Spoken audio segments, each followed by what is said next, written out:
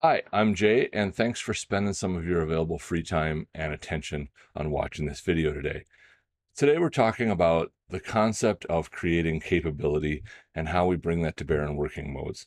This is a thing we talk about a lot in the Obscurity Works workshop. It's a thing I talk about in my professional work, and it's really how I sort of think about skill acquisition, creativity, making things, and doing stuff, and how to understand which mode we are in. We'll talk about what I mean by mode here in a bit.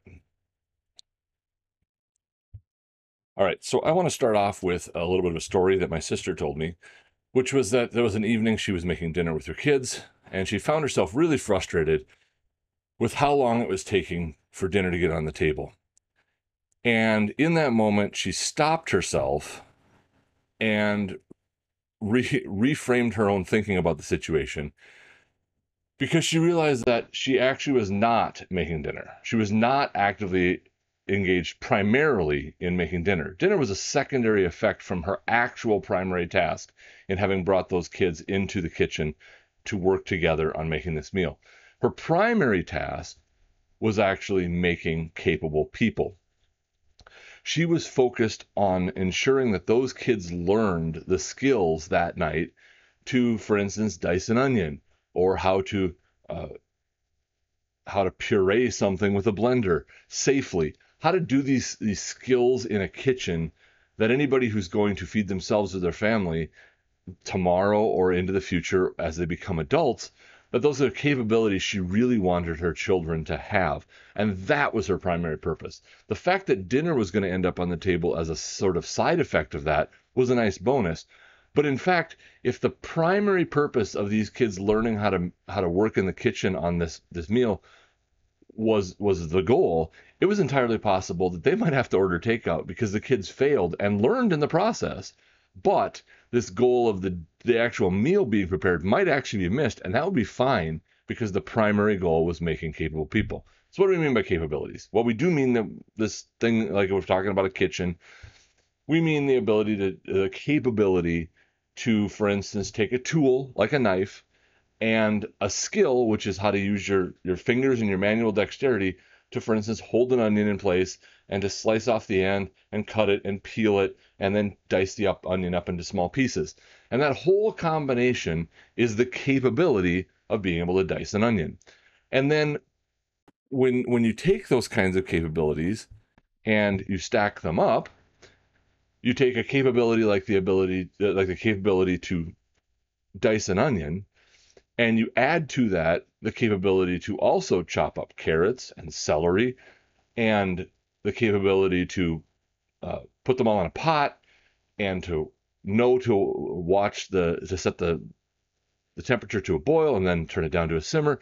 And you suddenly now are talking about a capability of making soup. And the capability of making soup depends on, or is built on top of, builds up of, the ability to use a stove, a pot, knives, and the capability to go grocery shopping to buy the vegetables that went into the soup. All of those things are built up. So we take capabilities that we have and we build up additional capabilities and integrating new tools. So if you previously knew how to dice the onion, but you'd never yet used the stove, your capability of making soup is taking your existing capabilities and integrating new tools of the stove and the pot to actually turn that into soup. In our brains, this actually is a very real thing, where we take in our neocortex, we take the bundling of skills that our brain knows how to do. Our brain knows how to take, for instance, this motion of grasping your hand, and it is able to give it sort of a high level bundle that it can invoke whenever it wants to, and without having to think about the individual motions inside of it. So if I tell my brain to close my hand, that's the level at which I think about it, which is to make a fist. And I don't have to think about how each individual joint moves. I don't have to think about each of the individual muscles in here and how they do that. At one point, when I was a small child, my brain figured out how to get individual control over my fingers. And when I became a piano player, it learned how to get individual control over my ring finger, which is a skill that a lot of people don't have until they're forced or choose to go down a musical path. And as those skills bundle together, we get the ability to work at a higher level and to think at a higher level without having to consciously think about the individual little pieces. And when we think about the individual little pieces instead, like for instance, if you were to try to go up and down a flight of stairs and consciously think about what you have to do with your feet and your center of balance and your entire body's coordinated activity, if you had to think about that consciously, you would probably either lock up or you would stumble and fall. And in athletics, we refer to that as choking. We've actually given a name to this idea of overthinking a thing, which is otherwise had previously been automatic. And this is actually detailed in a lot of with a lot of good information in the book on intelligence by Jeff Hawkins. There's probably subsequent books that have come out, but this gave me a really nice understanding of like how to apply this to daily life, I guess. All right, so once we have a bunch of capabilities, we then tend to use them to create stuff. We take our capabilities and we go and we make a thing, we do a thing, we pursue an activity, but for the purposes that I tend to work, which is in the workshop and in my software career and as a writer and all these things, I tend to think a lot about capabilities that are focused on creativity in particular. And creativity, for the purposes of this conversation, there's 1,000 definitions we can use about creativity. But for the purposes of this conversation, I'm talking about how we combine multiple of our capabilities and our inputs, which are the ways in which we've seen other people use those same capabilities, and our available resources together to create a thing. And this is sort of a multiplication kind of relationship between them. And so our capabilities, which if we're talking about something like painting, would mean I have enough manual dexterity in my hand to control a paintbrush, and and I can do that with watercolor, I can do that with acrylic, and I can do that with oil. So I have all of those capabilities. And then my inputs would be I have seen and studied enough historical art to be aware of things like cubism and impressionism and the various styles of art that are available. And I've also been to places in the world where I have seen things. I've seen photos of places I have never been, but I have seen canyons and mountains and clouds. So there are things that have been my inputs that I can combine with my capabilities. And then my resources are things like the actual paint that I have available to me today. So if all I have is a little 8-color watercolor thing from the craft store, I'm probably not going to be able to do anything that requires oil technique, for example. But I combine those things together and I can create a painting. And one of the things that's important about that is the inputs piece. We really want to see, if you want to make sure that you have the best ability to create, you want to make sure that you've got inputs, that you've explored the world around you, that you've explored the possibilities in order to have enough inputs. So for instance, if I am looking to take this creativity formula to something like making leather journal covers, which is a thing that I'm actually in the middle of designing new ones, I can look at a place like Pinterest and I can see the various ways in which other people have solved various problems around it. You can see, if you look at this, and you may want to pause to look in more detail, but there are quite a few different ways in which pens are stored, for instance. There's loops, there's strips that are across, there's interleaving latches, there's versions of this that don't even cover the notebook entirely. They just provide a little slice of a cover, and all of them can then feed as inputs my understanding of how I want to design a journal cover and how I want it to work. But if I wasn't aware of all these, I might have a very limited number of options that I would consider. But because my inputs have been wide and varied, and I'm working on my capabilities, which is like, can I cut leather accurately? Can I stitch leather together in a way that works and it results in clean seams? And then what resources do I have? What materials do I have available to me? The inputs then become a valuable part of that equation and raising the level of what I can do. And I not only want to do just looking at what people have done in leather journals, but I may want to look at, for instance, leather bags. Are there ways that the clasps on these are different than the clasps people are using on leather journal covers? Are there ways that I can fasten the cover closed that I could borrow from leather bags or cloth bags or various other things? The point is largely to ensure that you are consuming a wide array of inputs as alongside your creation of capabilities and your addition of capabilities. A lot of people worry that if you look at something, you're going to steal. The problem with that is that if you actually look at nothing, you're almost certainly going to be imitating a thing that already exists, but you won't know that you're imitating it. All right.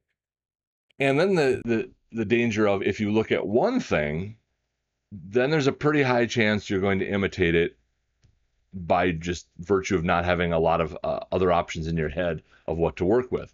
If you've only ever seen paintings of landscapes, that's what you're going to paint. If you've only ever seen a certain style, that's what you're going to imitate. If you've only read one book and you don't read and you decide you're going to write a novel, you are almost certainly going to imitate more of that novel than you intend to. But if you combine and look at thousands of things, you're going to blend them together and create something new. You're going to take little pieces from each of those things and blend them into something that people will recognize as being new. And this is when you talk to experts in almost any field and somebody says, I have created a brand new thing that has never existed, and they put it forward.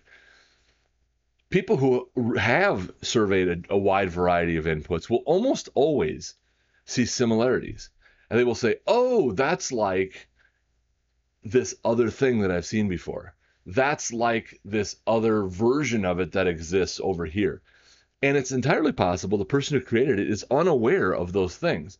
It doesn't change the fact that you're actually imitating them anyway.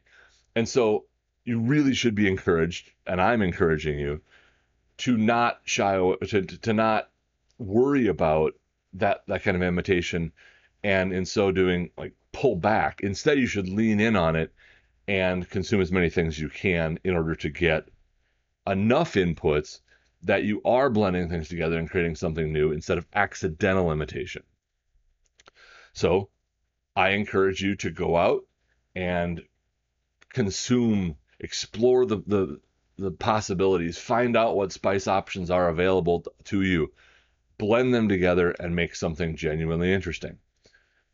Now, when you are in the actual creation, when you're in that moment of making a thing, you're going to be in one of several modes. One of those modes is the mode of production. You are making the actual thing for sale or as a gift or for yourself, but you are making the final product. That's the purpose of the mode you are in. There's also a mode which is research and development, which is, I'm trying to design a thing that I've never made before, or I am trying to learn capabilities. And in that research and development mode, you are in a different way of thinking than you are in production mode. And I think of one other mode, which is the mode of practice. All right. So again, production is about producing the product. Research and development is about building your capability and your knowledge. You're going to make 4 of this thing and not be quite sure that any of them is going to work correctly. Some of them are not going to work. You are going to try a new way of, if we're talking leather journals, a new way of stitching a thing, a new way of adhering fabric to leather, and a new way of rolling the seam so you can cover the edge of that fabric. These are you building new capabilities and expanding your knowledge of, oh, that glue really didn't work for attaching the fabric. It soaks through, and therefore it was a really bad choice for that. We now have this knowledge, and we can apply it when it's time to make the production ones. We can do so efficiently and effectively. And so in this mode, there's a lot more waste. There's a lot more exploration. There's a lot more tolerance for failure. All of those things are part of a research and development mode. And there also is the practice mode, which is about taking your capability and making it smooth and automatic, transforming it from, I'm kind of trying to figure out how to do a thing, and turn it into, I can produce 5 of these in a day and I know exactly how to do that. I know how to do it smoothly. My materials are in the right order. My tools are set up for that. It is nearly automatic. I can do things very, very quickly. And to me, it is super important when you're in a workshop in particular, but in a lot of endeavors, creative endeavors in life, to recognize which of these modes you are currently in. If you do not yet know how to do a thing, trying to be in the production mode is almost certainly going to be frustrating. You are going to be attempting to make a thing, and you are going to be failing at making that thing, and that's going to stress you out. But if you understood that you were in research and development mode, you can accept the thing that you create as being good enough for research and development mode, or even good enough for practice mode, but it wasn't good enough for production mode. And as an example, I'm going to show you this, which is the very first wallet I made when resuming an attempt to learn how to do leather work here as an adult. And this is the very first, I was working out the skill of how to be a leather worker. And you'll see here in this corner, I made a mistake in the stitching, and I ended up crossing over and going back. I also made several mistakes in the cutting of this leather so that these pieces do not all line up correctly. And so if I was to try to put this wallet on Etsy and sell it, there are far too many flaws in it for it to be of production quality. So in research and development mode, I made a thing. But this thing is not what I was making. I was making the skill of being able to make wallets. I was improving my own capability to do a thing. I happen to end up with a wallet that's good enough that I can use for my own purposes, and so I carry it. It's also a nice reminder of this whole idea. But this wallet was absolutely not at a quality that I can sell. I need to, in fact, now that I have learned enough about leatherworking to make one of these, I started working on practicing, which is that I cut several more of them out.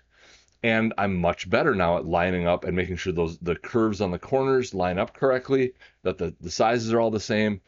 I'm much better about getting my stitches aligned correctly. I'm much better about making sure that I stitch in the right order and I don't make that corner mistake again. And as I'm practicing, I'm producing things that are a little closer to production quality. They're good enough that I might give some to friends, or I might sell them, but with a disclaimer that they are of lower quality, that they were practice wallets, that sort of thing, so that people understand they're not buying something that I'm claiming is of full production quality. And I've even gone so far in a couple of these wallets to make one, decide that I didn't like how I did the stitching, rip the stitching out and make the same one using the same pieces of leather to practice my stitching and make it better. And so it's when you can understand which of these modes you're in, you can sort of accept the constraints of that mode. You can accept the reality of that mode. You can say, I'm in research and development mode. I'm going to make several of these things that are not going to turn out correctly, because in research and development mode, I am not making wallets. I am making a wallet maker. When I am practicing music with the instruments that are behind me and the music room that's on the other side of that curtain, and I am trying to learn a new thing, I am trying to make a musician. When I then work on practice, I am turning that capability into a smooth and automatic thing so that I can be a musician good enough to listen to. All of those things are about making the maker and less about making the thing. And when you then start to make a couple of things that look like you've maybe acquired some capability, then you start working on practice and refining it and being able to recreate it the same way every time. This is, and you're talking about athletics. If you can hit a golf ball once, that's great. But if you can hit the golf ball to the same place repeatedly, that's what practice gives you. It turns it into a repeatable capability. And then you can take that capability and go play the game. Or you can go open an Etsy shop and start selling things. And I'm in the middle with Obscurity Works with Aaron. We're in the middle of sort of a long phase of research and development mode. We are focused on making sure that we are acquiring new skills and capabilities to figure out what products we want to make, which ones go quickly, which ones take too long, which ones are too expensive to make in a production mode. And that's the mode that we're in, because we're aiming for that workshop to be a self-sustaining thing several years from now. We are not worried about it being self-sustaining now. So, all that being said, keep this in mind in your next project. Think about which mode you're actually in and recognize the differences that those modes have and work on building your new capabilities. Thanks for your time and attention, and I'll see you next time.